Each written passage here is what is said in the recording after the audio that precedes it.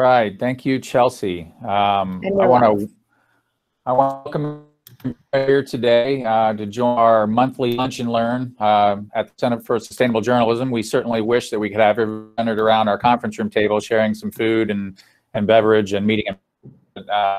Really happy to have everybody join us here virtually today. For those of you who don't know, the Center for Sustainable Journalism publishes several publications, two of which are nationally recognized: Youth Today and Juvenile Justice Information Exchange. Those really focus on some marginalized youth and marginalized populations, and some child welfare issues and out of school time and foster care, and have a long-standing reputation here at the center. We also have a photography platform, Bokeh Focus, which focuses on young photographers and really working to get their work recognized on just to a much broader audience.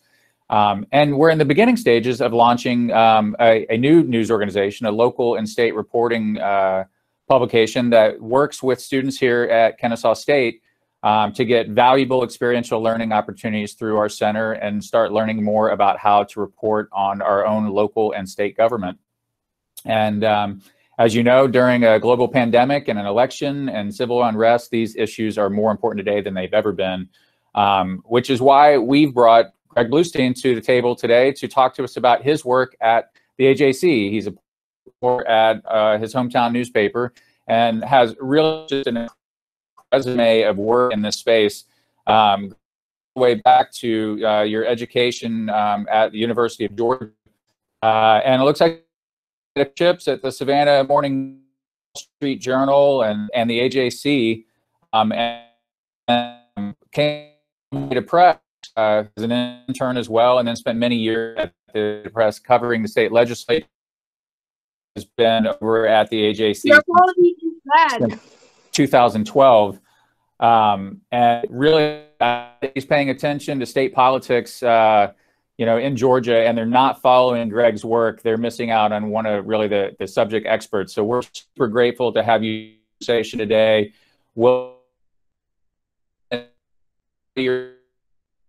You think the key points of the election are, but I'm going to tell you quick, and then we'll move on to our conversation with Greg. Cool. And it looks like we got hacked for a little while, but I hope it looks like that's done. That's a first for me. Yes. But I've certainly been on lots of Zoom calls where that's happened. When we have open events like this, we sometimes get bombed a little bit. So we have to drop the people off, but we're good. I've been at court hearings and stuff where that's happened. So it's certainly a part of the my kids' Hebrew school classes that's happened, unfortunately. So it is what it is. There's some weird people out there. No, it's great to be here. I have wanted to be, just a little bit about my background and my history. I've wanted to be a journalist since I.J. Rosenberg, the Atlanta Braves beat writer for the Atlanta Journal, came to speak to my 4th grade class. And it was the year the Braves went worst to first. So I fell in love with the idea of being a sports reporter, wanted to be the next I.J. Rosenberg and cover the Braves. I'm still a huge Braves fan.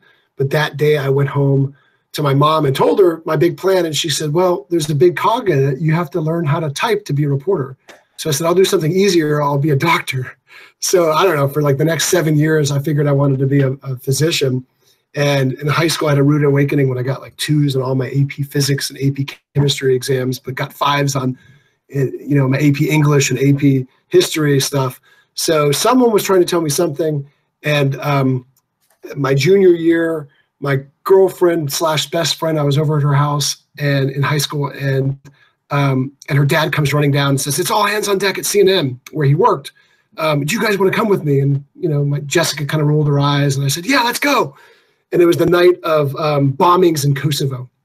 And I don't remember what exactly about that night kind of triggered me, but it rekindled my passion for wanting to be a journalist. And I joined the North Springs High School Oracle after that. And then right when I got to UGA, joined the Red and Black, which is the independent daily student newspaper. It used to be daily, now it's weekly, but still publishes all the time online. And kind of went headfirst into all this fun. Hello. Hello. And I got to cover Brian Kemp. from really, it's funny because like the people I'm covering now, a lot of them, or at least their roots to it from my time at UGA. And it goes back to what one of my famous professors said. His name is Conrad Fink, and he's legendary. He was a former AP reporter and vice president and all this stuff. And he called me into the office one day, and he told me, he had this deep growl, and he goes, "Bluestein, the people you're covering now, you'll be covering when you're a pro." And he was right. Like, I covered Brian Kemp's state Senate run in 2002 at the Red and Black. I sat next to people in my poli-sci class with Charles Bullock, who are now state lawmakers and statewide candidates for office. My advisor's name was Kate Carter, and her husband, Jason Carter, ran for governor in 2014 and is still a major player on the Democratic stage. And Republicans, Chuck F. Strachan, who's a representative over in Tequila, who's a rising star in the Republican Party, used to sit 2 or 3 seats down from me. So it's been really neat, kind of covering folks who I've and not just student journalists, but also students who want to get involved in other facets of politics, whether it be ground game stuff, or whether it be dealing with the media. Because I always say this to classes: there's a very thin from both parts, especially the Democratic side, among like homegrown talent. A lot of work I have to go outside the state and go hire folks. And who knows Georgia better than people who went to school here who grew up here. And so I would start writing for student paper right now. I'd start getting involved. If you want to get involved in campus, start volunteering for local candidates. But the fun thing about where you guys are is the suburbs are the battleground in Georgia. There have been story after story after story written about that. And it is the most competitive part of Georgia. And Cobb County, of course, was a Republican stronghold. It seemed like forever. It was a joke that Democrats could compete there until 2016, when Hillary Clinton flipped it, in 2018, where Stacey Abrams built on that, those numbers there. And now in 2020, there are there's about a dozen competitive, it seems like, competitive down-ticket legislative races in Cobb County, and of course, congressional campaign of Lucy McBath there. In 2017, 3 years ago, Georgia was the national political story for about 3 months, with the race between John Ossoff and Karen Handel. The beauty of this fall is it's our backyard. You don't have to go to Ohio. You don't have to go to New Hampshire. You don't have to go to, Florida to go cover these stories, because that's my experience. I had to, in 2016, there was no really big. There was important things happening in Georgia, of course, but there was no. The campaigns weren't seriously contesting Georgia, neither Hillary Clinton nor Donald Trump. So I was flying around the nation covering all this stuff. And in 2017, I lived in Dunwoody, and in 2017, I could really walk to major, huge events happening right around the corner from my house. A debate at Dunwoody High School, or Karen Handel's speech at the Starbucks across the street from where I live. One of the candidates owned a jewelry shop like a mile from my house. So it's very weird for me, having gone traveling the nation, to kind of the nation's political minds in my backyard. Watching, of course, things have only gotten tighter since then. That district that John Ossoff lost by points in 2017, a Democrat won by a handful of points in 2018, and there's a rematch going on. And so all these stories, all these things happening are stories that students can just jump into right now. You don't need to have the access. You don't need to have some, the AJC sanction you. You could go cover these stories right now. One of the most interesting things about the campaign trail this year is there's like a 22, 23-year-old student who shows up at everything. He has a camera. I think he's shooting freelance for a local weekly outlet.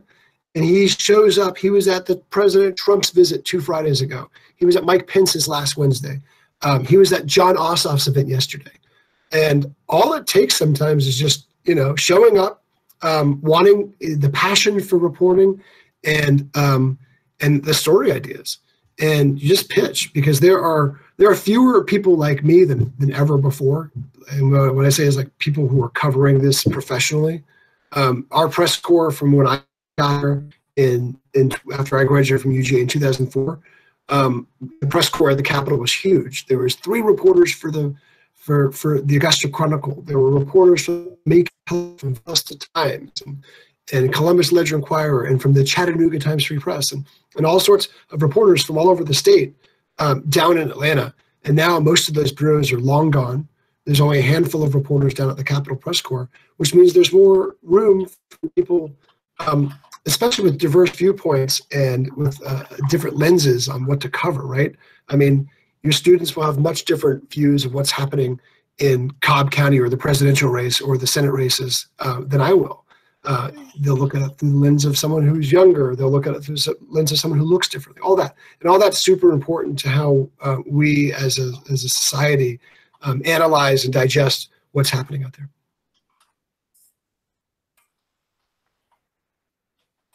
Oh, you're on mute.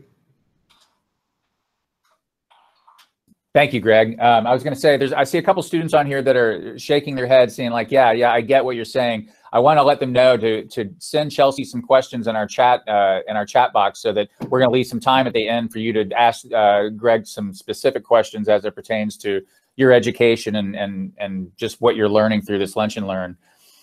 Perfect. You know, playing off that, I wonder, if you were going to tell our students today, what's the most important story they should go jump on right now? You just named about 20 possible storylines in the state of Georgia. Yeah.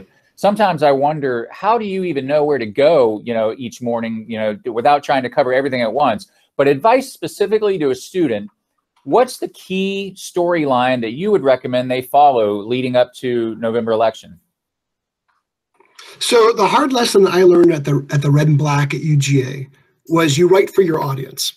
And I say this because at the Red and Black, I was writing. I was there doing September 11th, and so I got really obsessed with national security and domestic terrorism and international terrorism and all these other storylines. So I'd write these like stories for the front page of the daily paper, interviewing university professors about war in Afghanistan.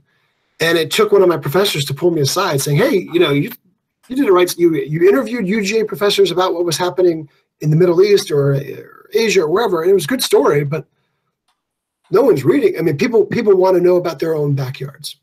And so I realized, and it took me a while, but we realized that my audience was the UGA community.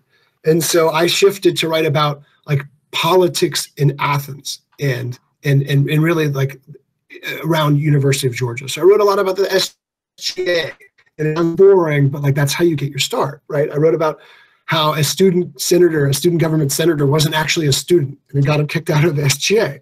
I wrote about funding debates in the SGA over like a bus service that no one in Athens ever used. And then I wrote about local elections, and that's how I got to know Brian Kemp, 18 years ago for the first time, interviewing him about his what seemed like a long shot bid for state senate against a Democrat named Doug Haynes back when Democrats ran the state.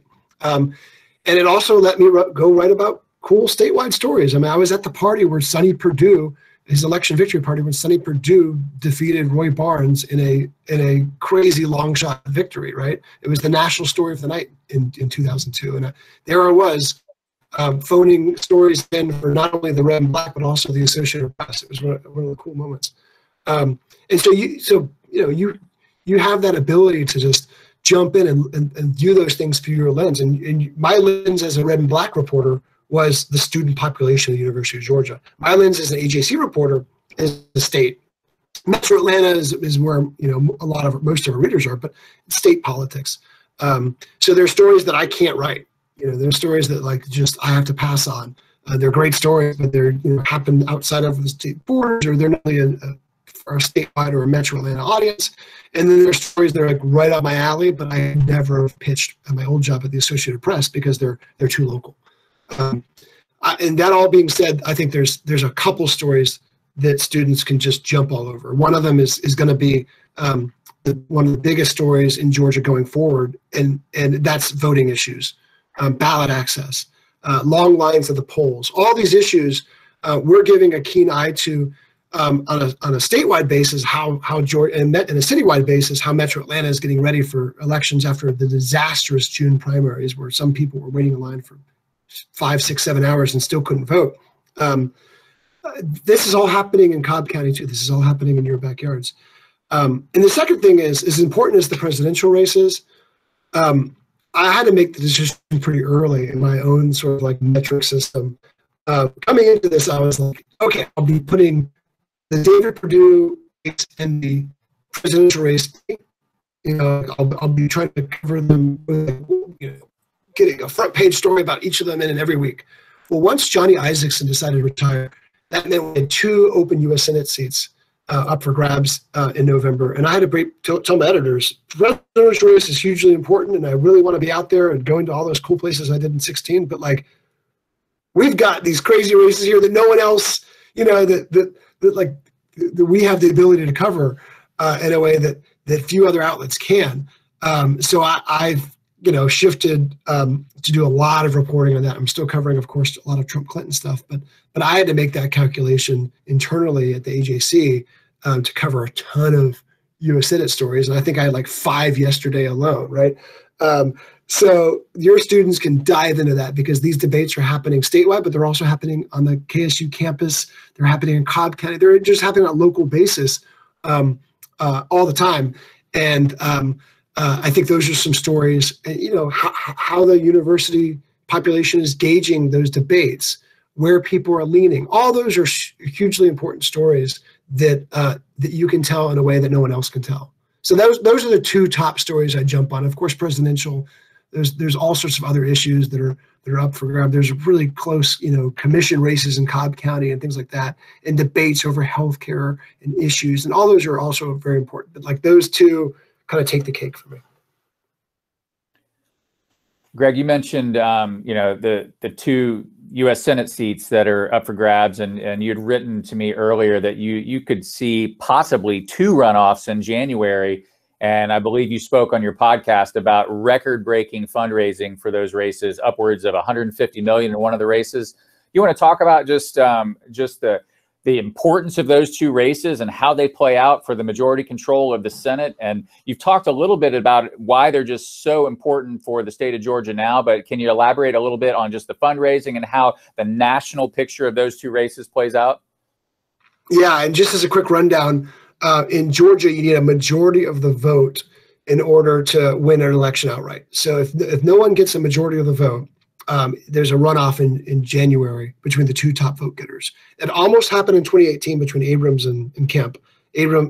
Governor Kemp got a majority of the vote by about, he beat Abrams by about 55,000 votes, but he peaked over a majority by about 20 or 30,000 votes.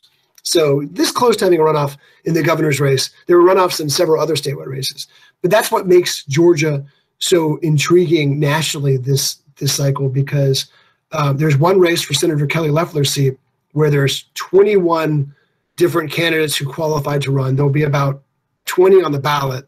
One's already dropped out, but he'll still be on the ballot. And that race is almost 100% going, 99.9999% going to runoff. There's just too many candidates on the ballot siphoning votes from each other. It would be a stunner if it doesn't go to runoff. And that means the entire political world, we thought that the John Ossoff, Karen Handel race got a lot of attention. We'll have the entire political world watching the runoff between Kelly Loeffler, Doug Collins, Raphael Warnock, 2 of those 3 just battering each other. And what might be at stake is control of the U.S. Senate.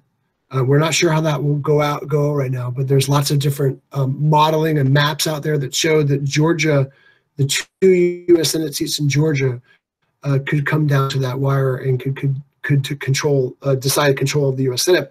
And the other race is just as important. That's the more conventional race between David Perdue and John Ossoff.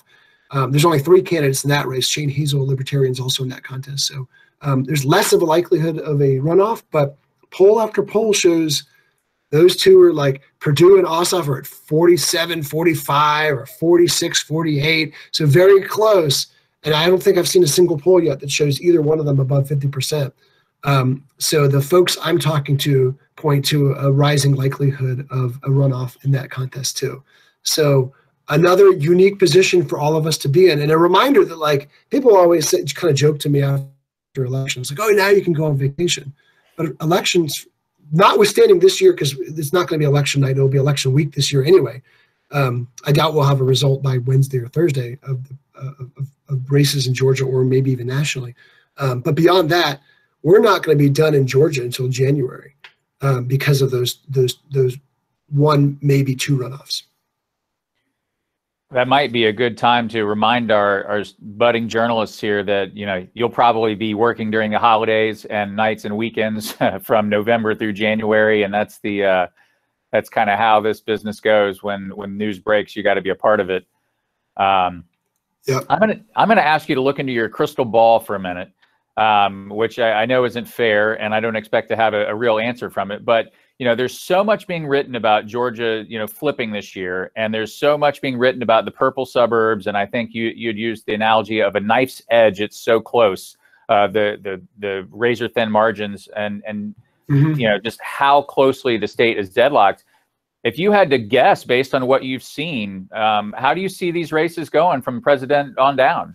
Is this going to be a historic election year for Georgia? Yeah, I spent a lot of my time talking to operatives and analysts about this stuff too. Like just help inform my coverage too. And there's a few reasons why Georgia's so much closer this year and what points to it. And like, you know, we've written stories. I'd write about how Democrats want to turn Georgia into a battleground in 2014. And like the quotes I get from Republicans were like, yeah, right, bring it on, you know.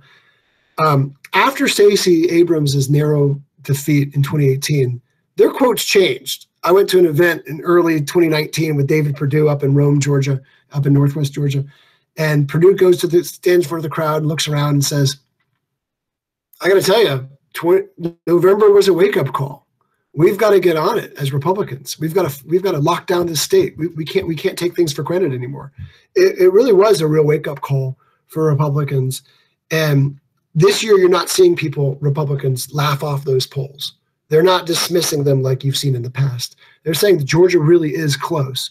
And the best indication you have of that is the fact that Vice President Pence was here Wednesday, and President Trump was here 2 Fridays ago, and 3 of his 4 children were here, you know, in the last 2 or 3 weeks.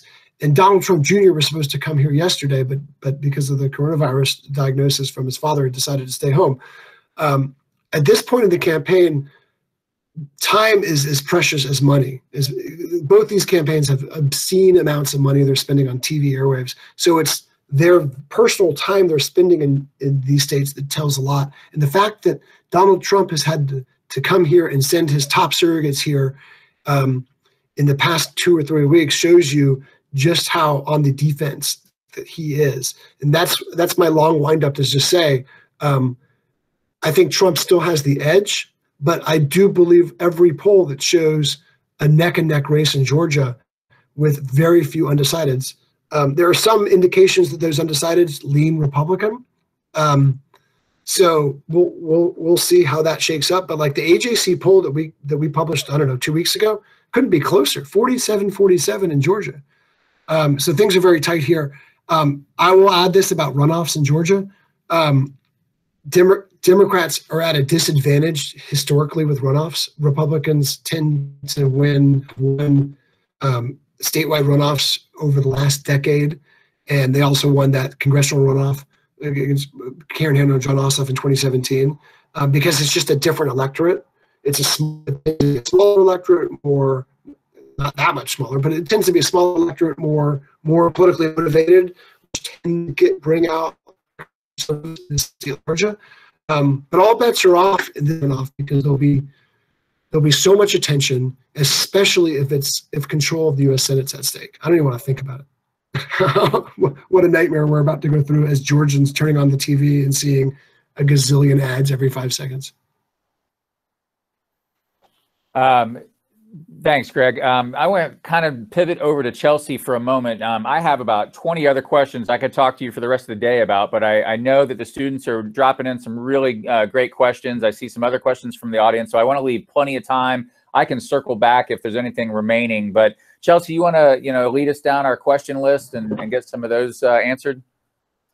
Yes, thank you all so much. So, Greg, I'll get us started with some questions that are coming in the chat, and you feel free to answer them as you wish. So the first one came in from Stella Simonton. Stella is curious about Greg's take on the biggest challenges he faces in covering politics right now. That's easy because it's the pandemic. I have a fourth grader and a first grader upstairs in my house right now as I'm speaking. My wife works at Emory Midtown, so she's at the hospital every morning working.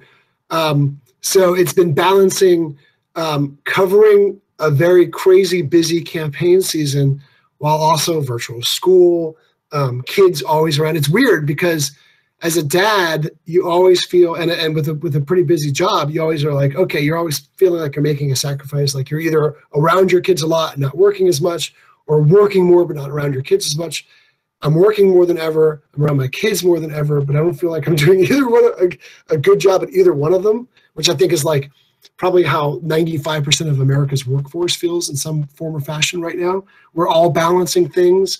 We're all doing Zoom calls like this, worried about our kids barging at any moment to say something. We're all working crazy hours because there's no distinction right now between, not that there was much in journalism before, but there's even less right now between work life. I normally get like, I'm used to getting late texts and late calls and late things from different operatives and all over. But now there's even more. I feel like email's just gone off the chain. People are around their computers more, so they're just emailing more than ever before. I don't know. It's just there's a lot to process, and I think part of it too is like I'm used to being out there on a campaign trail. I'm used to going out and going to events and going to see the candidates and then bugging them afterwards for stories I'm working on and then getting to see them in action.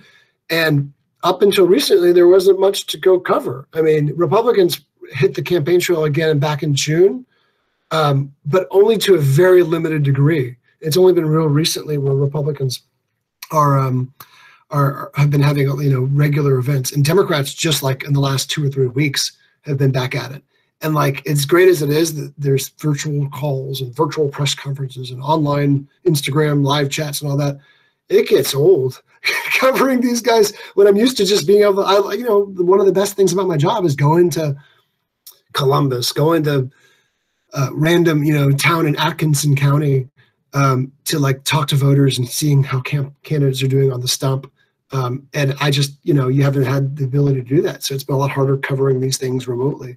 And I think part 2 of that is just the glut of great stories and great races in Georgia. I always feel like we're not doing them. We're trying, but we're not doing them justice. Like if you think about how many stories were written about, the Ossoff Handel race in 17 or the Abrams Kemp race in 18, when you had like one big race dominating the cycle. Now you've got 3 giant races plus like a bunch of other very important races dominating in Georgia. You've got president, you've got both Senate races, and then one little notch below, you've got 6th and 7th congressional districts, which are super important as well. So that's been part of the challenge here. Is like I tell my editors, and by the way, we're all also covering the pandemic. Every reporter in the AJC is also like a science reporter too. So I have to, I sprinkle in pandemic stories about Governor Kemp's response and all that, which dominated the first part of the year and still is, of course, still a hugely important story, as well as the protests for racial justice over the summer. So you add all that mixed together, it's been quite a challenging year to try to cover all this stuff. Thank you for your honest feedback on that. That's really great to understand your insight and what you're going through to make sure that we have the coverage we need to know what's going on. We got a question that came in from Burton Speakman. He'd like to know how you deal with the framing of Marjorie Taylor Greene and her connections to QAnon. Yeah, QAnon. That's been an interesting one. I first met Marjorie when she was running against Karen Handel in the Republican primary in the 6th district, which is Metro Atlanta, which is a more moderate, mainstream kind of Republican vibe. And her candidacy was going to be all about how she was going to be a mainstream Republican, but she was going to hammer Karen Handel from the right on her votes on the budget. So kind of I get it. And then things started coming out, and I started getting tips about her past videos about where she made racist and xenophobic comments and some anti-Semitic comments as well at like North Fulton County libraries and things like that. And then it quickly came out also about her her affiliation and her belief in the QAnon conspiracy theory. So as that started getting more attention, our editors and we decided that we're not pulling any punches. We're just going to describe her as who she is. She switched races to run for an open Northwest Georgia congressional district. And really, I wrote the story after she won. She called herself the Democrats' worst nightmare, but I wrote that she could be the Republicans' worst nightmare too. I mean, Republican mainstream leaders didn't try to stop her, didn't back one of her rivals in a forceful and an aggressive early way, kind of let her fill that vacuum in the Northwest Georgia district. And she spent, I mean, it's not a small amount of money, $900,000, but it's not, it's not world change. I mean, in races where we're talking about like hundreds of millions and $100 million plus being spent in the Senate race, that's a drop in the bucket. So it's not like she had some unbeatable advantage, but she was able to come in and win a very crowded, get to a runoff in a very crowded district and just trounce her Republican opponent in the runoff. And Republicans who I talked to, and I'm talking about top Republican officials, elected leaders, were afraid to publicly, as much as they were worried about her rhetoric and all that, they were afraid to go against her. And it made for some interest. And then we became, as usual, in the Trump era, like for candidates channeling the president, like they go after the liberal media, the mainstream media, whatever they want to call us. And so in a very real sense, we became part of the story and the enemies and such. And it was one of the most surreal experiences I've ever had covering anything was her, the night of the August 11th runoff. I went to her opponent's party first, but she was expected to win. So I usually go to the opponents first, and then I go to who I think is going to be the winner's party second. Little did I know that apparently the winner, Marjorie Taylor Greene's party, was closed to the press. There's no signs. There's nothing. I just walked in. I wasn't hiding. And so I start live tweeting what she's saying. And her campaign manager walks over and says, "You're out of here. You're not allowed in here." So I live tweeted that too. I said, the AJC Reporter just got kicked out after Marjorie Taylor Greene called Nancy Pelosi a bitch.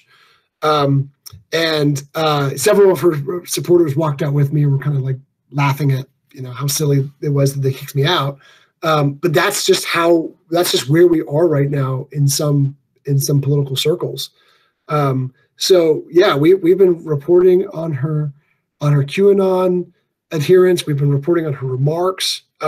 It's less of a story now than it was a month ago, especially since her Democratic opponent is no longer in the race. So she was already heavily favored to win, but now she's got no opponent, period. But it puts us in a position sometimes too, when we become part of the story.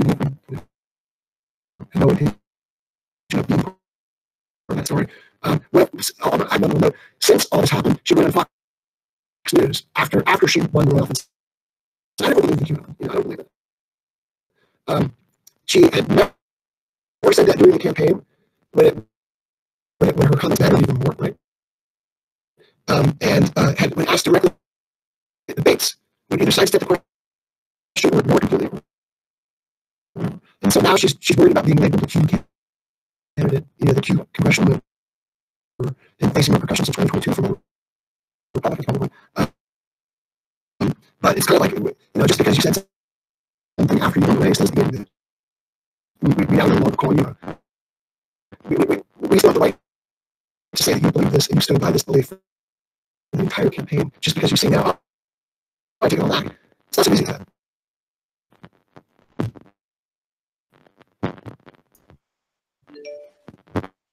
Thank you, Greg. I think we lost maybe a last couple sentences there. We started getting a little in and out there, but hopefully everyone heard most of what you just said.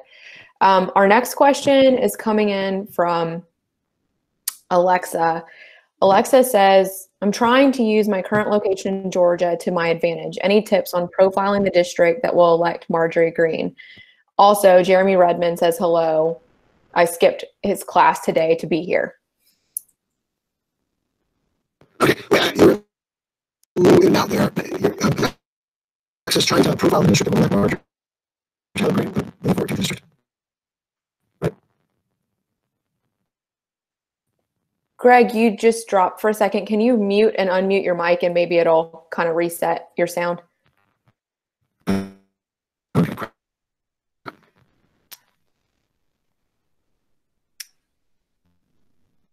Okay. Do you want me to reread the question? So Alexa says, I'm trying to use my current location in Georgia to my advantage. Gary says, maybe you should pivot to your hotspot, Greg. It seems like your connection might be off a little bit. Yeah. Okay. Let's try this. We'll pause for 2 seconds. Yeah. I will go upstairs. Sorry about this, guys. You get to see my While house. Greg's going upstairs, if any other students have questions, now's a good time to drop them in there. Okay. Do you hear my kids in the background? We can. But it seems to be maybe clear. Okay. Shh. Where's the line? I talked about my I can see. We're all family friendly here, Greg. So we're fine with children photobombing our lunch and learn here. No worries. There we go. Sorry. Now I'm gonna change the hotspot. Okay.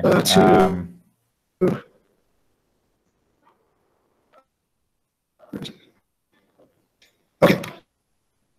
Can you hear us okay, Greg? Okay. The choice of Maybe. It might not be perfect, but hopefully it will work this time. So Alexa says, I'm trying to use my current location in Georgia to my advantage. Any tips on profiling the district that will elect Marjorie Green? Oh, yeah, that's a fun one. So you want to profile Marjorie Green. Well, part of the issue here is that she is not taking any more interviews, as far as I know. Like, she won't talk to us anymore. Just today, I've gotten 2 or 3 more calls from international media who are asking me, one from the Netherlands and one from, I think, Australia, who want to go see if she has any events coming up. So it'll be very hard to profile her through an interview, but that's not to say it can't be done, because you can still profile folks without having direct access to them. And one of the ways you do that is just going up to the district, interviewing people around her, interviewing her supporters, trying to interview people who knew her growing up, who maybe were her teachers, her political allies, that kind of thing, her surrogates. That's one way. And also going to her campaign events. It's a lot harder for a candidate to say no to an interview in person than it is through an email. So go find her rallies, go find the next time she's going to go speak or at a Habersham County breakfast or whatever it is. Go up there and even if you can't get, because that happens to us more than you think. I mean, there's a lot of times where we can't get even the AJC, even a professional outlet, even CNN or whoever, don't get the interviews. And they have to rely on just comments at a public forum or something like that. So that's usually the first thing I will do, though, is try to go see the candidate in action. Try to go see the candidate at a Republican rally, at a breakfast meeting, wherever they were. She's doing less of them now that she's won. She's pretty much won the race, but she's still doing some of them. And then go and talk to voters. And, I'll try to talk to 15, 20 voters. I might only use 1 or 2 quotes, but I'll try to talk to as many as I can. And I'll also keep some for future stories, because you never know when like those other 18 quotes might come in handy. I hope that answered it. And sorry for the internet delay. You're much clearer now, though, so I'm glad you were able to. See, this is what happens when I go upstairs. It was almost like once you got reconnected and your earpods, it got reconnected, everything worked so much better. So cool. We're clear now. So Addison says, you mentioned that there are quite a lot of stories being written about Georgia as a toss-up purple state.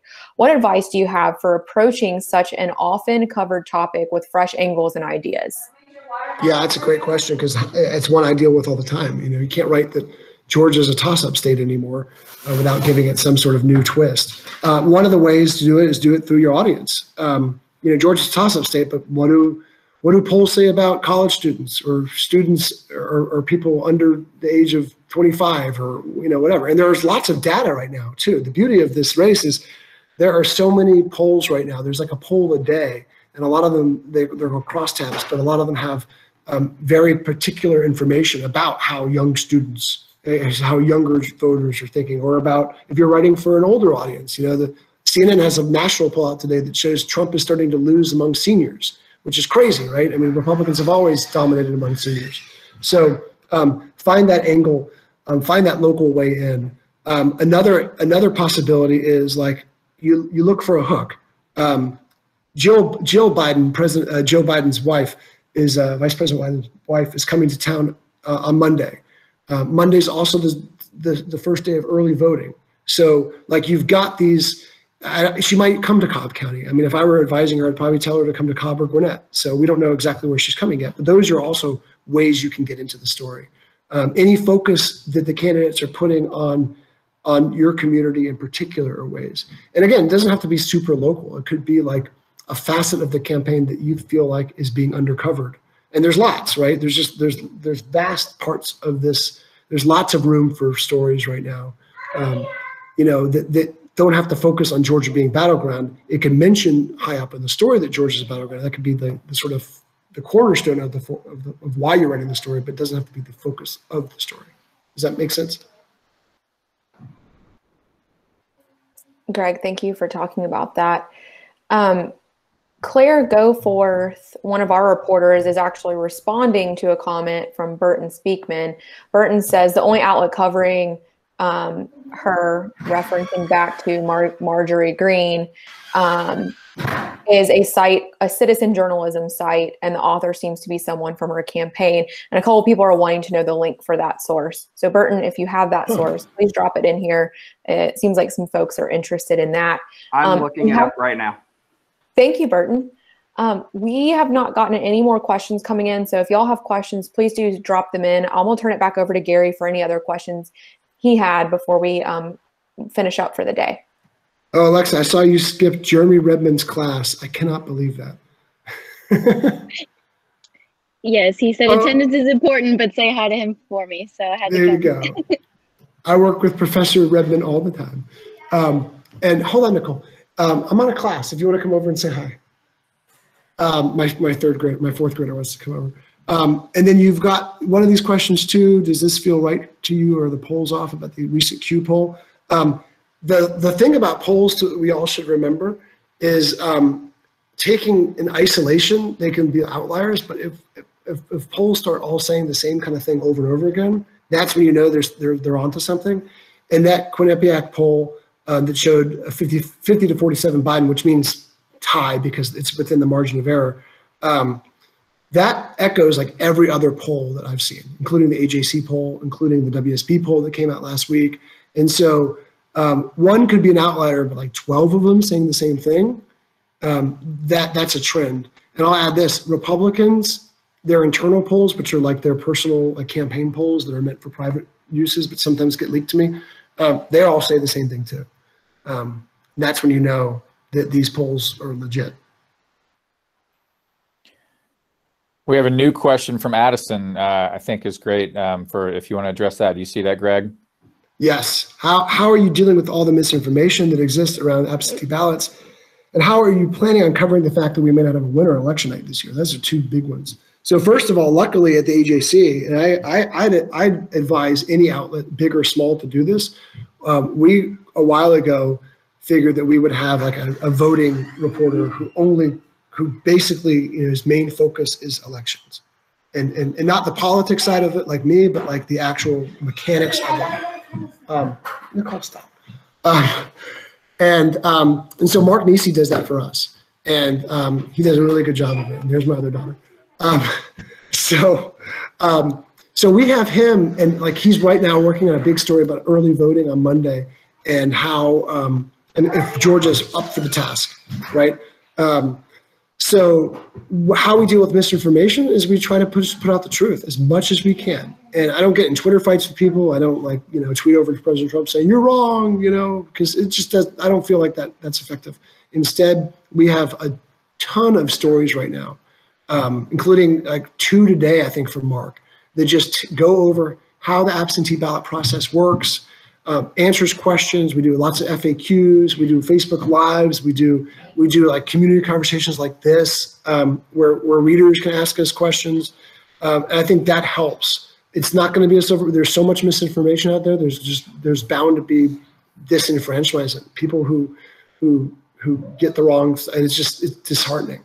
But we try to do our best to counter that.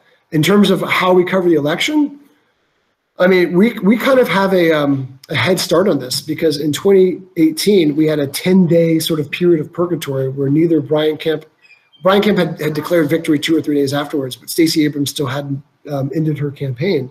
So like we're kind of used to, and no one had called the race officially. So like we kind of know we kind of have a strong feeling that we're going to replay that. I'll have all sorts of prep stories ready on Tuesday night, November 3rd, but I don't think I'll be able to write them, right? I mean, I have Trump wins Georgia or Clinton or Biden wins Georgia, just like I had 4 years ago. But I think this will be election week. And I think that basically we'll have to have running stories about tallying absentee ballots and reminding readers that no, the tallies of absentee ballots that are still being calculated aren't ballots that are mysteriously showing up at polling places, 5 days after the election. They are ballots cast by yours and my neighbors that are now just being counted. And that's just part of the issues that we're going to have because a lot of people have written about this, but I totally believe it could happen, is a very close race. Poll after poll shows that Republicans are more likely to vote in person to Democrats. So election night, we might see very important states like Georgia and other states where Republicans might have a lead, but national networks aren't calling them yet because absentee ballots, which tend to lean Democratic, not always, but tend to lean Democratic, haven't been counted yet. And the worry is that President Trump and his allies will be pressuring these news outlets to make the call, and he'll declare himself incomplete tallies. And it's up to us to just write what's happening. And I'm not saying taking sides. I'm just saying, hey, there's still 350,000 absentee ballots left in Georgia, and exit polls showed that 55% of them could be Democrat. And not saying that means the Democrat will win. That just means that we can't call the race yet. And we had to do that with the Kemp Abrams situation a lot. So at least we've been there before here. My daughter's going to tennis. Thank you for explaining a really great perspective on how to handle this situation. Gary is wanting to know, where will you be on election night? Good question. I usually like being with the candidates. I don't like being in the office eating the pizza with everyone else. I think it's cool that we have like a big operation. In 16 on the actual November election night, I was in the office. But pretty much every other election up until this year, I've been out with one of the campaigns. I think if I had my druthers, I'd probably be at the Kelly Loeffler campaign this time around because I think she's the story, whether she wins or loses. In her special election race against 20 other candidates. So my gut is to go there. But I also don't know if my editors will want me just back in Atlanta. This June was the weirdest primary election ever because, I was able to put my kids to bed and then go downstairs and work till whatever, 5 a.m. I think I pulled an all-nighter. Unfortunately, all-nighters are becoming the norm in Georgia politics. Can you speak to voter suppression in Georgia? And I think, tackling that question in context of really the role that turnout's going to play, the youth vote, the black vote, and just the suppression overall affect the outcome. If you want to talk a little bit about that, wrap up our conversation. Yeah, and an important lesson to remember about voter suppression is it's not just overt, right? There are overt forms of voter suppression, and Democrats point to voter ID and other barriers that they say put voters between themselves and the polls. But there's also sort of the more tacit forms of voter suppression, and that could be just mismanagement, incompetence. In a state like Georgia, the Secretary of State can oversees elections, but it's up to local county officials to administer them, to execute them.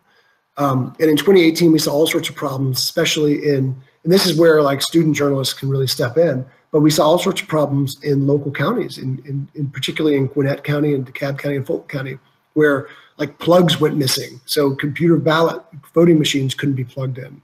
And, just not enough poll workers at certain sites and all this. And unfortunately, in June of this year, after all those lessons learned from 2018 and all these changes and a new voting system that was supposed to help speed up tabulation, we saw voters wait 5, 6, 7 hours to cast their ballots. And it might not be the same as a poll tax, but to many people, it might as well be. Right? That is a form of voter suppression, is requiring voters to stand for 5, 6, 7 hours to cast their ballots. Because frankly, I was there. I was out at Cross Keys High School in DeKalb interviewing voters who had waited at that point 2 or 3 hours to cast their ballots. And they were really great. I mean, they're really admirable for sitting there in the hot sun waiting for 3 or 4 hours to cast their ballots. But I kept on looking at the cars going by and wondering how many people saw that long line and said, screw it, I'm not going to vote. And that's the worry for November, right? And the takeaway I had from that, 2 of them. One, that when people show up with lawn chairs to vote as a voting accessory, there's a problem, right? If you feel like you have to bring a chair with you in order to cast your ballot, then something's up. And secondly, as I was reporting all this, I was getting texts from the Secretary of State's office attacking, local elections officials for the long wait. And and local elections officials were blaming the state.